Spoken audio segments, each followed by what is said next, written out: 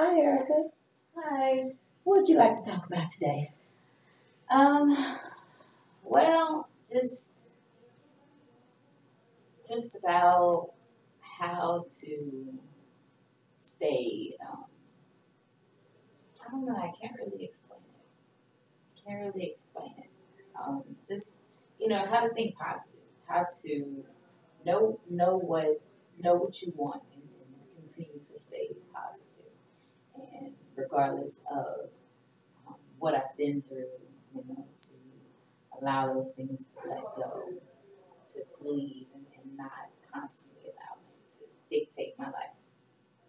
So, what do you mean when you say staying positive? Can you tell me a little bit about Yeah, that? sometimes when I feel overwhelmed, I tend to think the worst, overanalyze about it, make the problem bigger than what it really is. And sometimes that causes a lot of distress, on my part. So, what I'm hearing you saying is that when you take the situation that you're currently in and overanalyze it, it kind of causes distress. Problems. Yeah. And it's just something to where it's just overwhelming, and just trying to stay positive. For instance, you know, when I was younger, a lot of times when I would be involved with just you know situations, I would think the worst. Knowing that I was about to get a whooping, I was like, man, I'm about to get in trouble. So like this anxiety would come up, and I would feel kind of overwhelmed. So, is it kind of like what you're telling me that you're experiencing now? Yeah, I would say yeah, exactly. That's right. Okay, okay. So, would you say some of the things? Well, what would I mean? Kind of what is I guess I'm taking not place? explaining. I Yes. guess I'm What? not. That's my fault. I guess Okay. I'm not explaining it too much.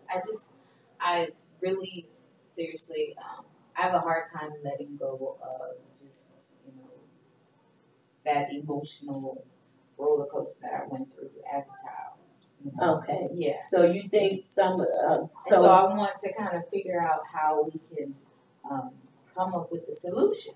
I want to really seriously come up with a solution as to uh, handle those things, because a lot of them came back, happened when I was a child, growing up, being adopted, being different. You know what I mean? so when you say you want us to come up with a solution, do you mean me and you? You and I I? need your help. I need Okay. your help, and I just the solution. Yes. So can you tell me what do you expect out of the session? What do you expect from me out of this session that will help you to come up with some ways of handling your stress I want to get maybe some or your anxiety? my just maybe some examples. Okay, okay. So what do you mean? You want me to relate some examples to you? Okay. So how about you tell me? Okay. You. How about let's do it like this? How about you relate to me and maybe some things that you, Okay. yeah, that you may think that would help you. Well, for instance, I can silence that voice inside. Okay. Immediately when that happens, I can really silence it, not allow it to dictate, you know, my life, and whenever it happens, I can just like, ignore it. Okay. So when that voice is present, what are some things that you find that ignoring it is helpful? Yeah, ignoring it, that could be something that I could do. Um, Stay positive, realize that the thing that I'm going through is not the same thing that's actually happening. So what I hear you saying is when those negative thoughts come and that voice is playing in your head, then you think that you tell me how you feel when that voice is playing in your head? Tell me what you're feeling at that time. That reaction. Yes. Okay. Um, it's something that is more so over analyzing the situation. So the biggest thing that you're dealing with is over analyzing situations. Just making it bigger than what it is. Bigger than what it is. Okay. Yeah, just making it bigger what it is, and just really realizing that it's not as big as it ever making it. Like, Okay. it'll be something this small, get into something this big. Erica, have you ever just, when those thoughts or feelings is there, have you ever taken yourself out of that situation and maybe thought of it, as you looked at it, thought that, oh, I am blowing this up. It's not as bad as I think. Yeah, possibly. Okay. I have, I guess so. But, it's just more so along the lines of just control. Okay. A reaction. A reaction. Okay. So you think that, so you feel that you need to be in control of that reaction instead of that reaction controlling you. Okay. Well, that's a good goal that we could work on. Yeah. So I would want to ask you what you think about maybe you taking home, a journal at night, and when those feelings or thought arise, write down what you're feeling at that time. Okay. Write down what you're feeling and what's going on at the time when you're feeling it. Right. Okay. And I think that will help. That'll really help me a whole lot. Okay. Just to kind of relax. Okay. Do you journal? I do a lot. I actually have like a really big book. Okay. Okay. So sometimes, it's just my thoughts. Okay. Do you find it to be helpful? Very. Okay. Very. Okay. What do you think about journaling? Well, Erica, self-disclosure. I think it's a big tool that is very helpful because I too have a journal, and when I'm feeling, emotions that I can't control or that that's bothering me, then I journal, and it does help. It does. So I guess what I want to start doing is journaling a lot Okay. because it does, it does help, and I don't feel so alone. Okay.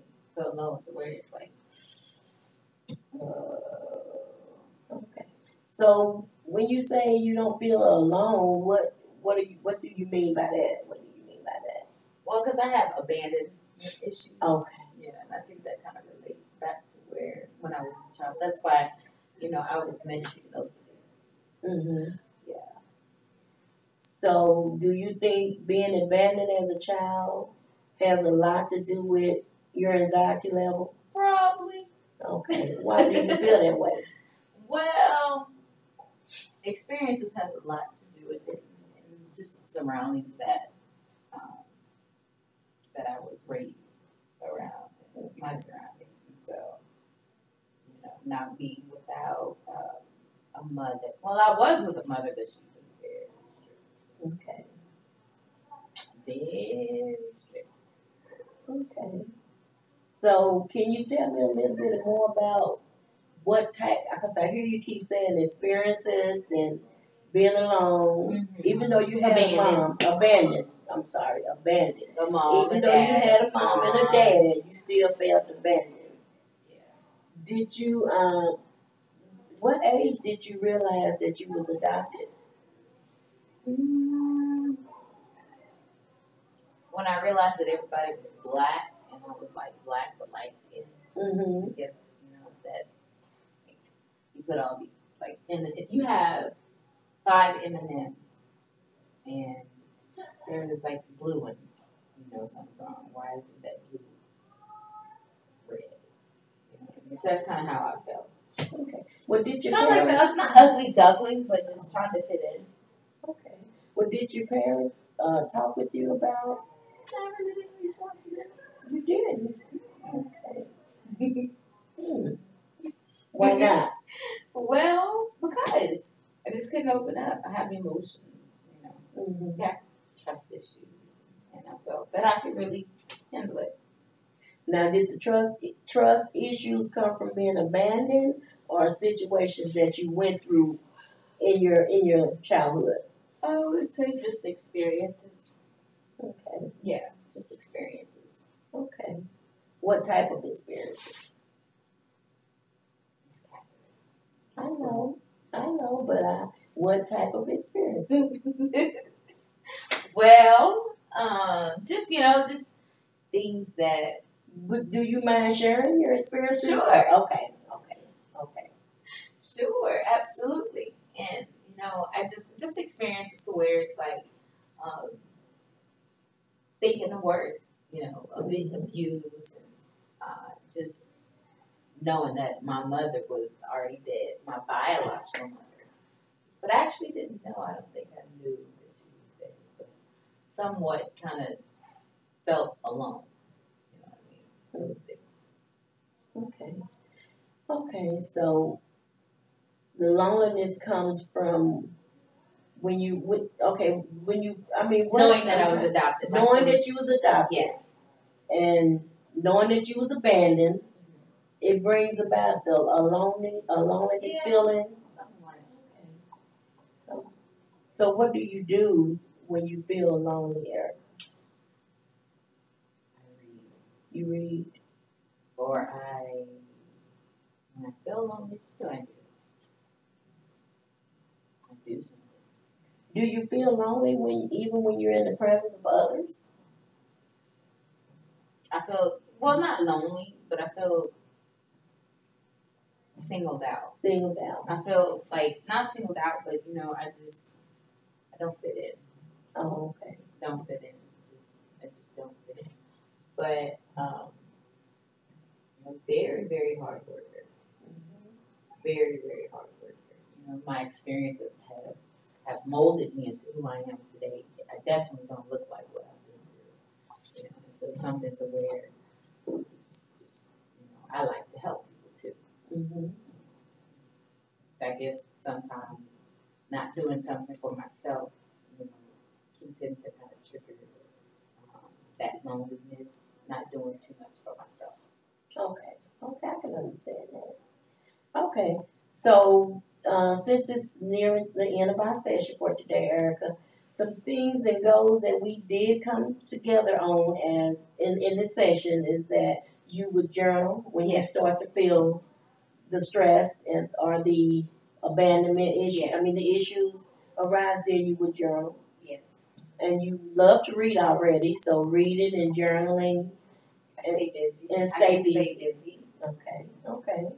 So are those some things? Those are some things that we're gonna practice on. You're gonna work on them, and when we come back together, we will talk about them and see how far we came. Okay. Sounds good. Thank you, Erica. Thank you. Okay.